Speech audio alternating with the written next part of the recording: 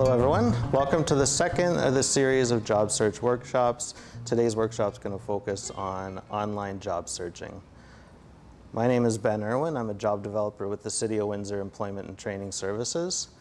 We help job seekers find employment, help get connected to job opportunities in Windsor and Essex County. Today we're going to talk about a number of things with regard to your online job search. The first thing we're going to go through is some popular job search websites and some tools that are available to job seekers online. We'll then get into some tips for your online job search, talk about your social media accounts, and specifically about LinkedIn, and we will encourage you to get a LinkedIn account. And then finally, we're going to provide some instructions on how to sign a PDF. And the reason why that's important is increasingly, employers are sending applications through email, or PDF documents are available online, even if you're signing contracts, real estate contracts, banking documents, things like that. You can do those things with your mobile phone. You can do it with an Android or an Apple, or even on your desktop. So we're going to give you instructions on how to do that. So firstly, on the screen you'll see a number of websites. These are just a few of the tools available online to job seekers. And I'm going to go through each of them and just give you a quick synopsis on what they're there for, if they're job posting boards or tools with information about important information for job seekers. So starting with Employment and Training Services.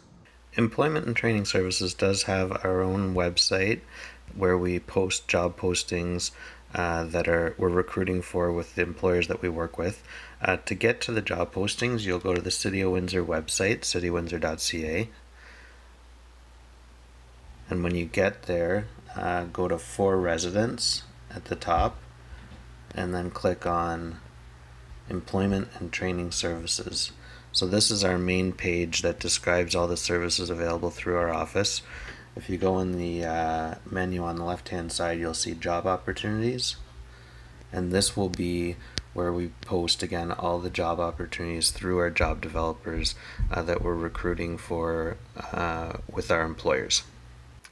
I find Kijiji to be a good site to go to find short-term or contract-type work, but it's also being utilized to post all types of jobs because employers can post their jobs for free. So we're just going to go to kijiji.ca, and you can see at the top here, Jobs. We're going to click there, and you can narrow your search to different industries on the left here, but we're going to go to See All Jobs, and that'll give us a listing of all the jobs available. So currently there's 439 ads for employment in and around the Windsor, Essex area. So you can see anything from HVAC installers to AZ drivers, electricians, and part-time general labor. The federal government does maintain its own job search website, or job postings website. To get there, go to jobbank.gc.ca, and you'll see here that you can search. They post jobs on here all across the country, so you can search in a certain area. So we'll try Windsor, Ontario, and see what that gets us. So you'll see here that there's a number of job postings in Windsor. A number of them have been posted recently. What you will find is that some of these job postings will also be on other sites, but there are some unique ones, so it's a good idea to search all of these websites on a regular basis so that you don't miss out on a great opportunity. If you want to work for the City of Windsor directly, again, you're going to visit the City of Windsor website at citywindsor.ca. And rather than going to the For Residents tab that we went to before, we're going to go to City Hall and then Employment Opportunities. And this is where the City of Windsor posts externally the jobs available to the public working directly for the city. So we're going to go here in the middle to City Job Postings. and this is your list of current openings. And what you'll notice about City of Windsor postings, usually when they're posted externally, they are temporary positions. It is pretty rare that a position gets posted externally that's a permanent position. In this case, there is one position, the Certified Automotive Service Technician, that is being posted as a permanent position, but for the most part they do get posted as temporary positions. So in that case you would need to get into a temporary position and start applying internally to permanent positions. You'll find that's the same for a lot of large organizations, especially publicly funded. The University of Windsor, St. Clair College, the provincial and federal governments all sort of operate under a similar system where they're normally hiring externally in temporary capacities. So just requires a little bit of patience, a little bit of faith in yourself that you'll make a good impression and that you'll be able to get yourself a permanent position in the end. WorkforceWindsorEssex.com is a great resource for job seekers or even just people that are looking for information about the local job market. So if you visit WorkforceWindsorEssex.com, you'll see all of their tools for job seekers and the different information that they provide about the local labor market. Some of the job seeker tools, we're going to click here on resources for job seekers, and I'll show you just a couple of them. There's a whole bunch, but they do have the traditional job board. So the We Jobs board just lists all the current opportunities in Windsor Essex with job descriptions and such. But they also have something, my favorite tool is the We Map Jobs tool right here in the middle. And so if you click here, it actually presents all of those job opportunities on a map. So if you wanted to concentrate your job search in a certain area of the city, or you wanted to see where they were located, if they're on a bus route, those kind of things, you can look at areas of the city and see the different opportunities that are available in that area. So that's the We Map tool at WorkforceWindsorEssex.com. The knock code search is not a website you're going to go to find current job opportunities. It's more so a tool that you're going to use to help you create your resume and just for informational purposes. So if you go ahead and search for National Occupational Classification and go to this first link here, what the knock codes are is basically a way for the federal government to group occupations into categories. So what we're going to do, just to show you kind of what type of information is available, is we're going to put in a job title. So let's say in the past I had been a mechanical engineer.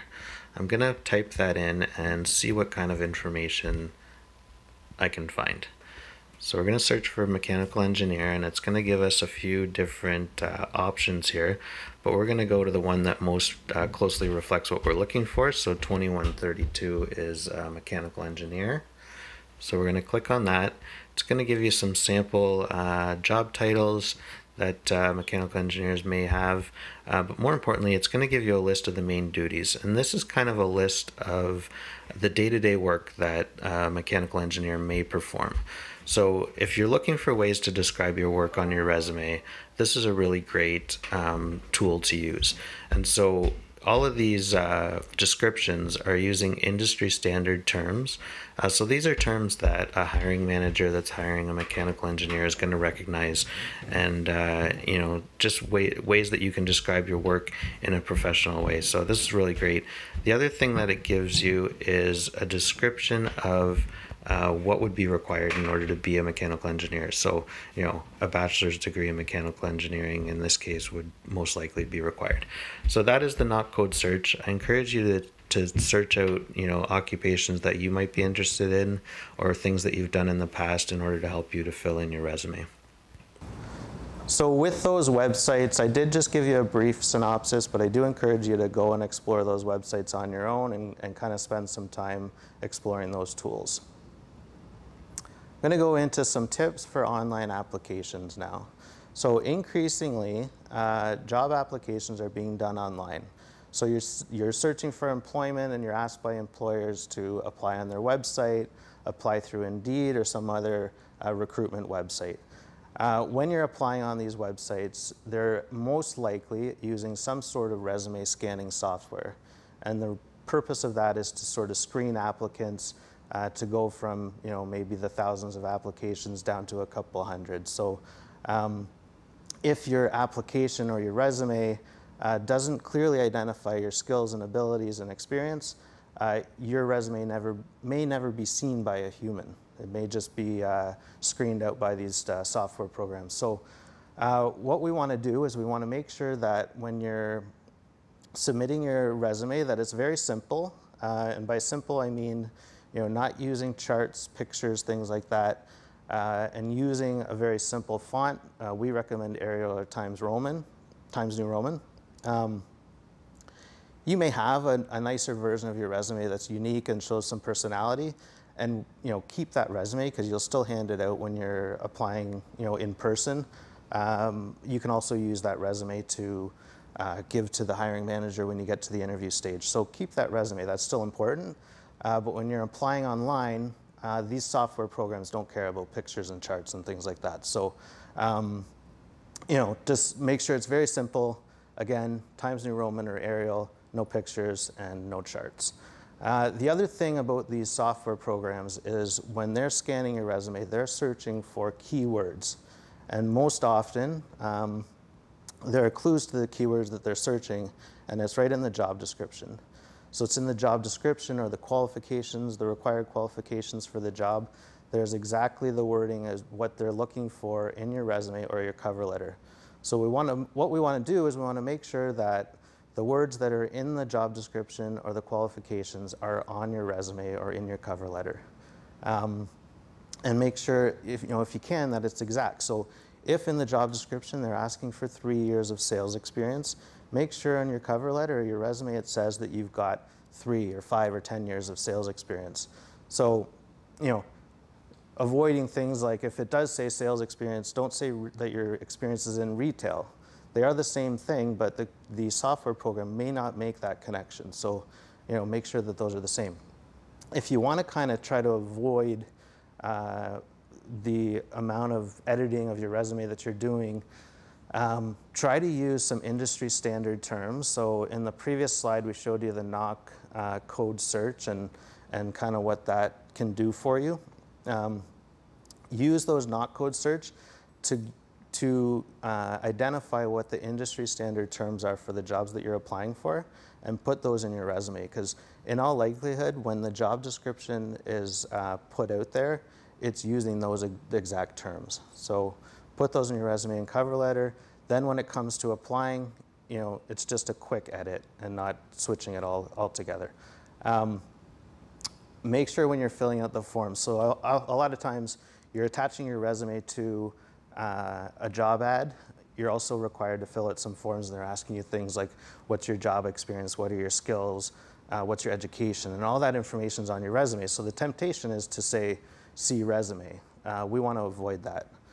The problem is when you're filling out those forms, those are used to filter out folks that aren't qualified for the job. So if you're just putting see resume, chances are your resume is never going to get seen by a human being. So make sure you're filling in those forms. I know it seems monotonous, seems like a lot of work, but it'll be worth it in the end. Do include a cover letter if you can. It just shows that you're putting some extra effort, and it's another opportunity to include those important keywords and get those noticed by the software. We do recommend that you only apply by the method identified in the job description. So, if it does say apply online, don't show up at the store or the office with your resume. What that shows is that you're either not able to follow instructions or you didn't read the whole job description. And so, most times employers aren't going to appreciate that necessarily that extra effort. So apply online. If you want to follow up with an email or a phone call in a week or two later, I think that's a good idea. So when it comes to applying online for jobs, we want you to apply for jobs that you're qualified for and jobs that you would accept if you were offered the position. So use your time wisely. Your time is valuable. Apply to jobs that you want. Apply to jobs that you're qualified for. When you're applying for work, it's really about the quality of your applications and not the quantity of your applications. So take the time to make sure you've got the keywords, the right keywords, that you created a cover letter.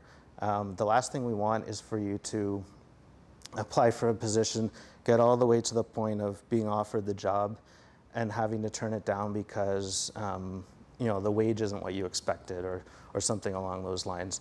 Problem is that's then a bridge that you've burned, and maybe down the road another opportunity comes up with that company and they won't consider you because they've gone through the whole process with you before. So again, quality over quantity. Do take into account the transportation and childcare required for the position. So think about where it is, think about what time you're starting work. If you have daycare or you have somebody that can take care of your children but they aren't available till 8 a.m., don't apply to a job that starts at 7 unless you have some other alternative. When it comes to transportation in Windsor-Essex, we've got Oldcastle, there's a whole bunch of factories, dozens of factories that offer all kinds of positions in general labor and skilled trades and administrative positions. Problem is, it's out by the 401. It's really hard to get to. The buses go there, but they're sporadic. Right now, I think the earliest bus that arrives in the area arrives at 7:45 a.m. So if you rely on the bus and the job starts at 7 or 6 or even 5:30, that's going to be very difficult for you. So always take that into account. And finally, just in regards to remote work, so there are positions that may identify that you can work from home or work remotely. When that is indicated in the job description, just consider that that might be a temporary solution and that you may be required to go into work 3 or 6 months down the road. Just keep that in mind. So just continuing with the online job search. So we do identify here on the screen a few websites that actually are specialized job boards. So these are industry-specific job boards. These are just a few. There's literally hundreds. Charity Village specializes in jobs for nonprofit. Goodwork.ca has a number of jobs in the green sector. SIRC is jobs in sports. If you are interested in freelance type work, so if you build websites for people or you can do copy editing, things like that, Upwork.ca is one of many sites that you can go to kind of advertise what you're able to do and potentially get like freelance type jobs. And then IT World Canada is one that's in construction right now and should be available soon. So again, these are just a few. What we would encourage you to do is seek out specific job boards for the field that you're interested in working in, and check those out, especially if you're willing to relocate, because a lot of these sites will have jobs across Ontario or across Canada.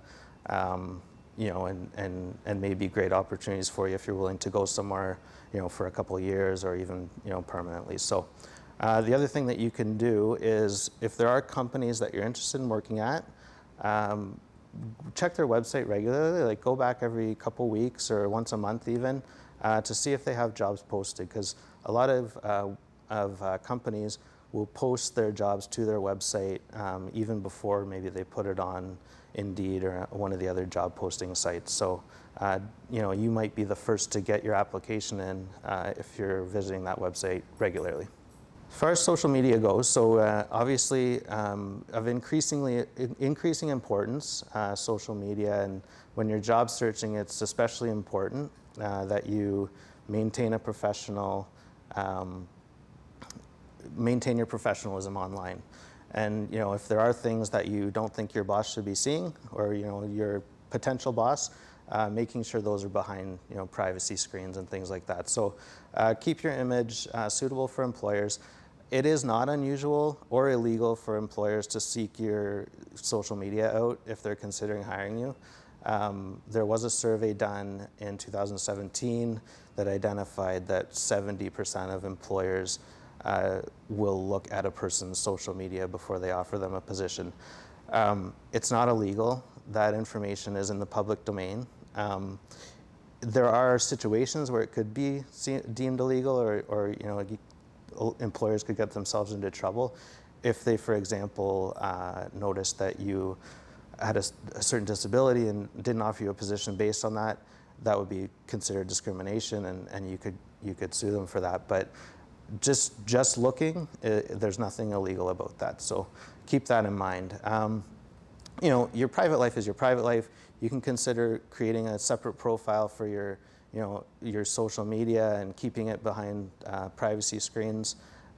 But keep in mind that you never know if somebody wants to screenshot something and use it against you in the future. It might be somebody that's a friend or a colleague now.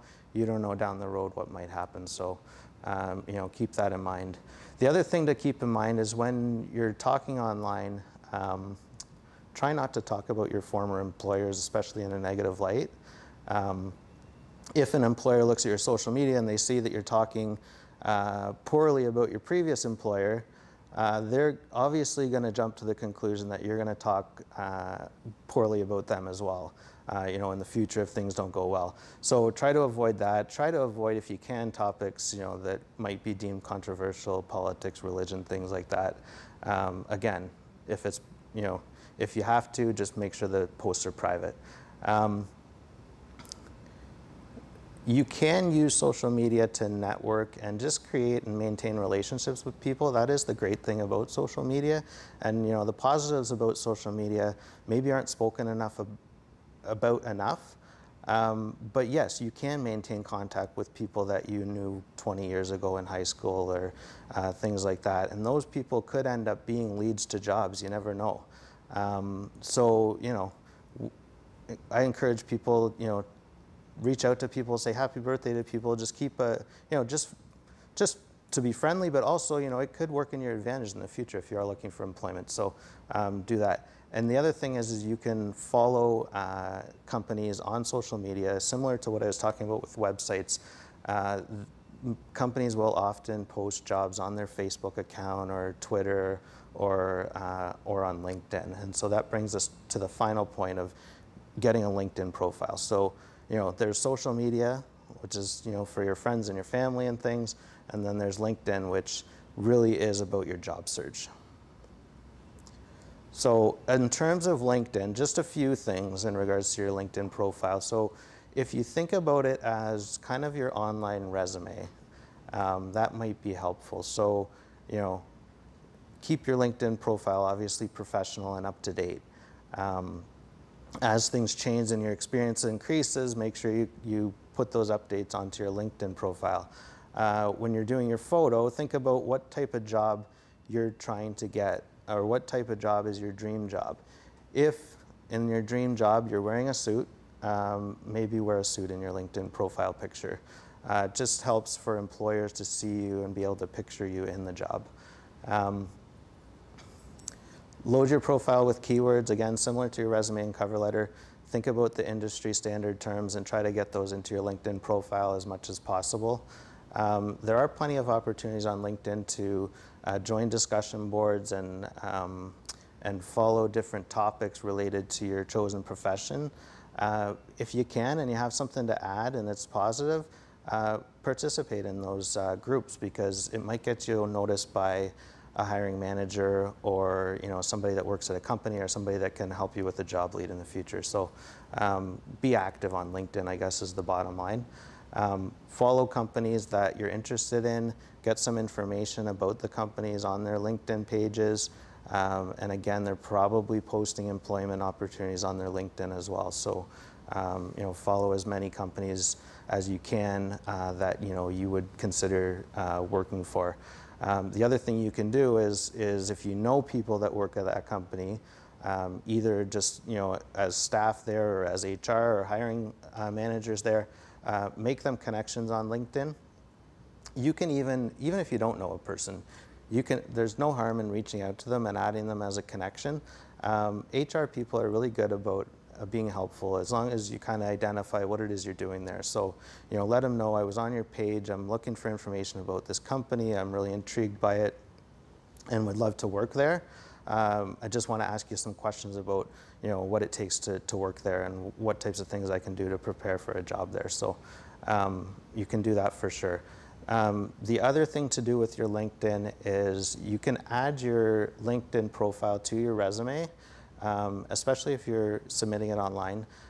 In order to do that, the sort of default URL that LinkedIn uses is a bit of a long jumble of letters and numbers.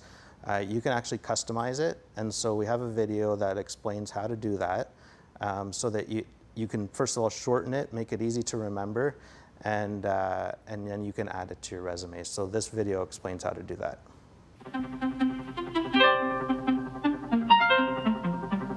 Hey guys, in this video, I want to show you how to create a simple LinkedIn URL that's easy to remember for your LinkedIn profile. And it's actually super simple. So once you're logged into your LinkedIn, go to this icon, Me, and then click on Settings and Privacy. And then from there, click on Privacy, and then click on Edit Your Public Profile. I'm gonna click on Change.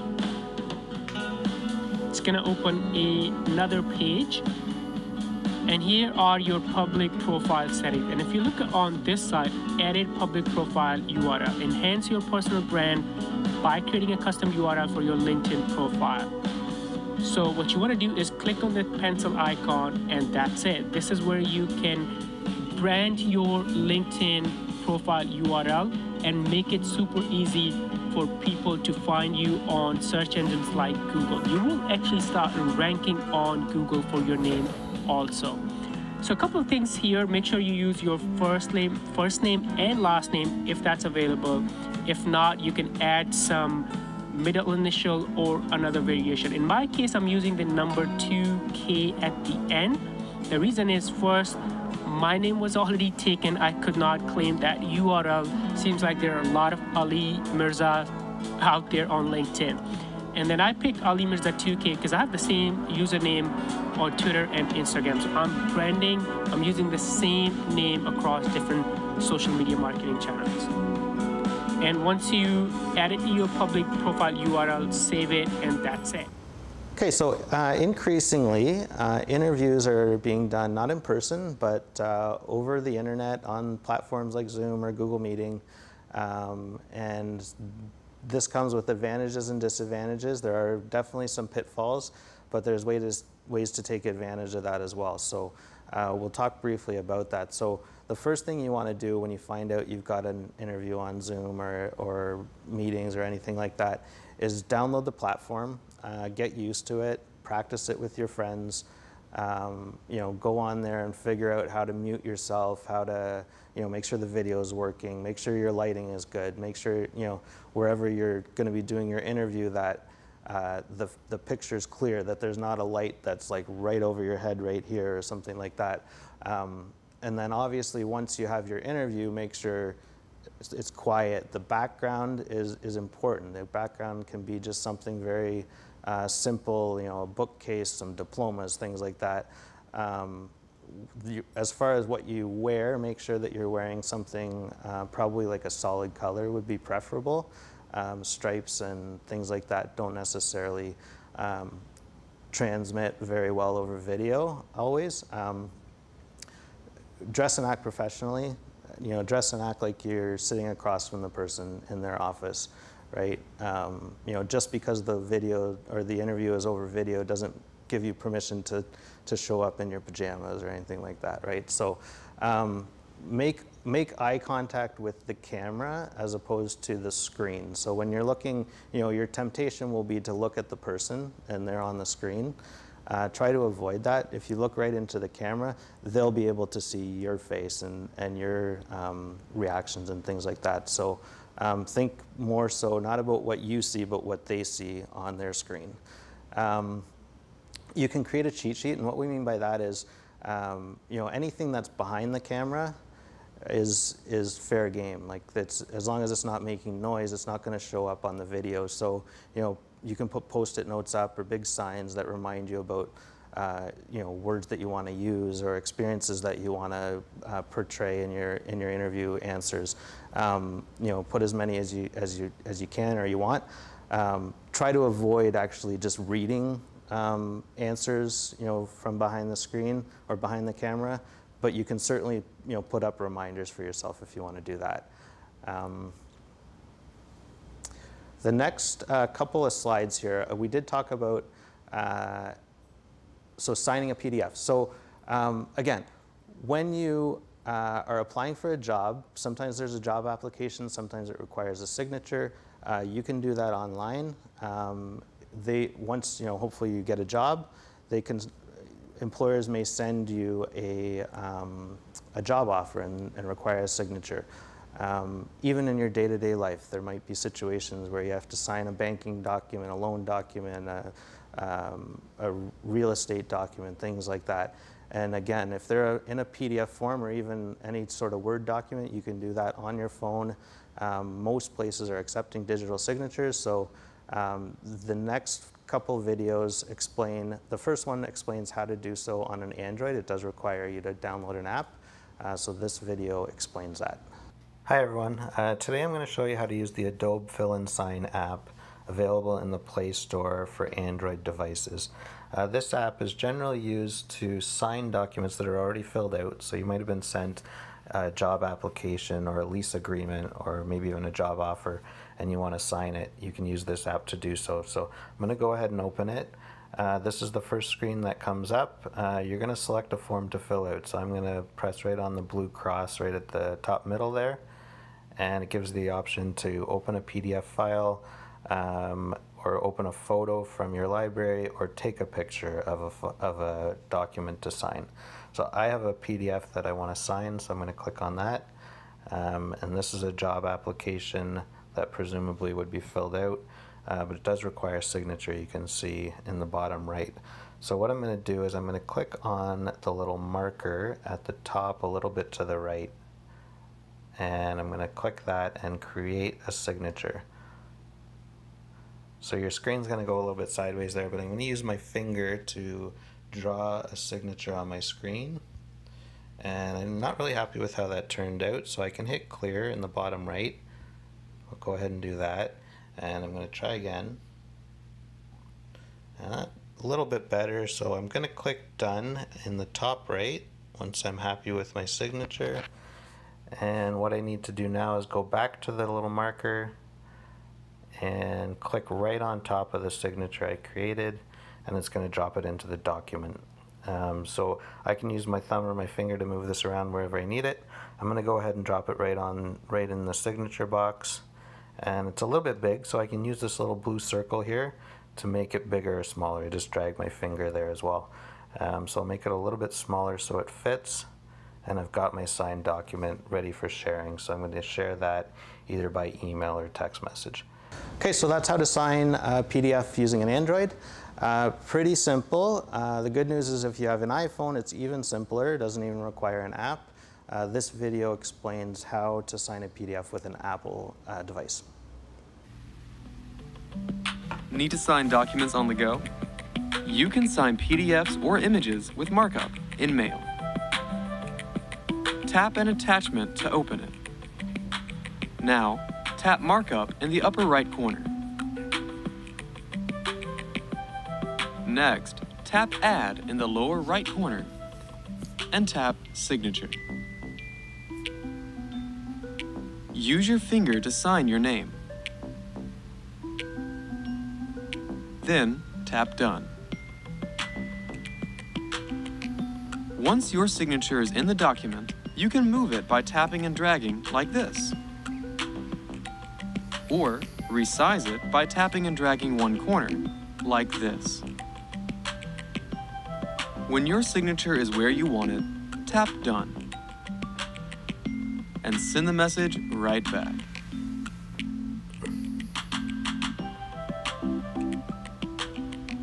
For more helpful tips like this, subscribe to the Apple support channel or click another video to keep watching now.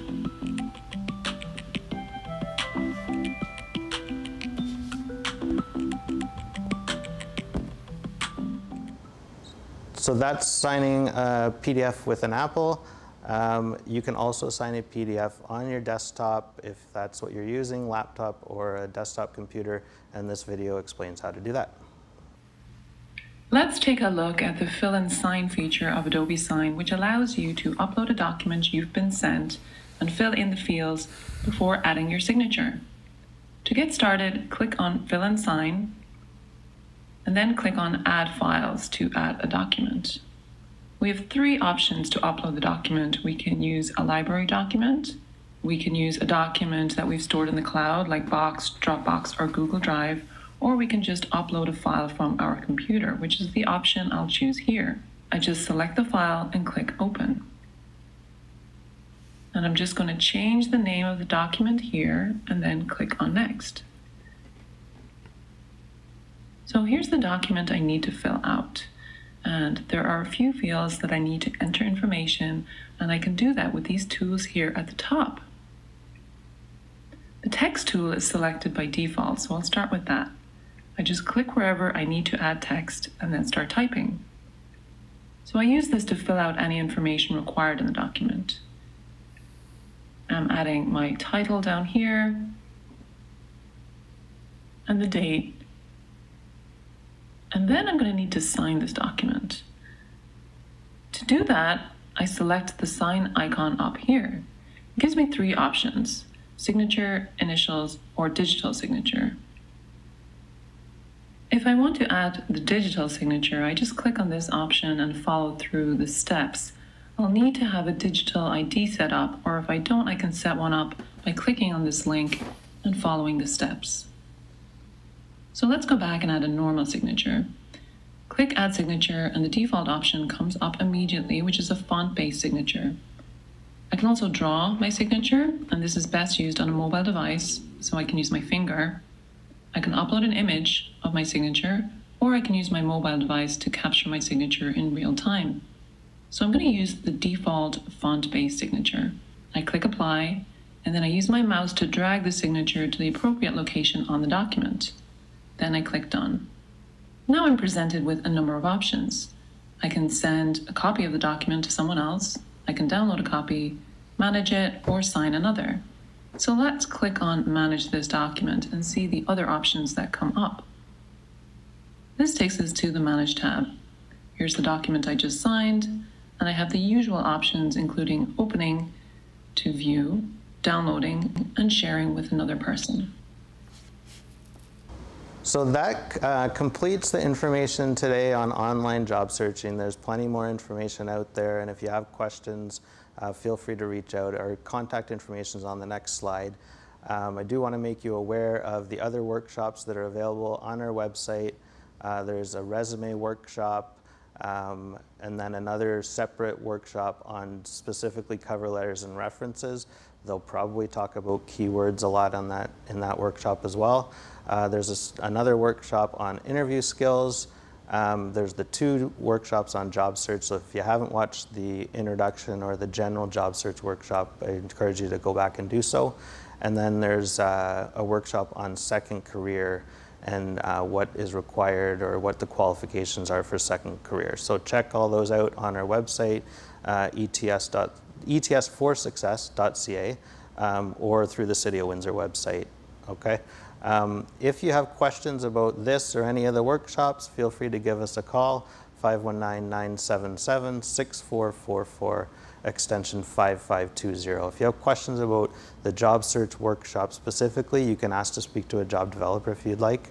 But if you have just general questions, just call that extension and they'll get you to who you need to speak to.